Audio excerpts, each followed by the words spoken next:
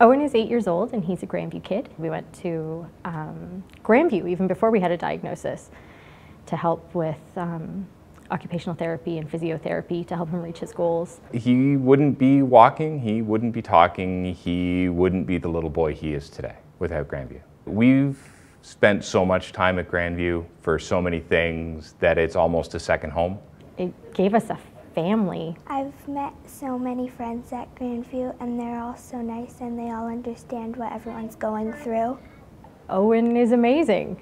They said he would never talk and he talks all day long. He's walking, running, he plays soccer.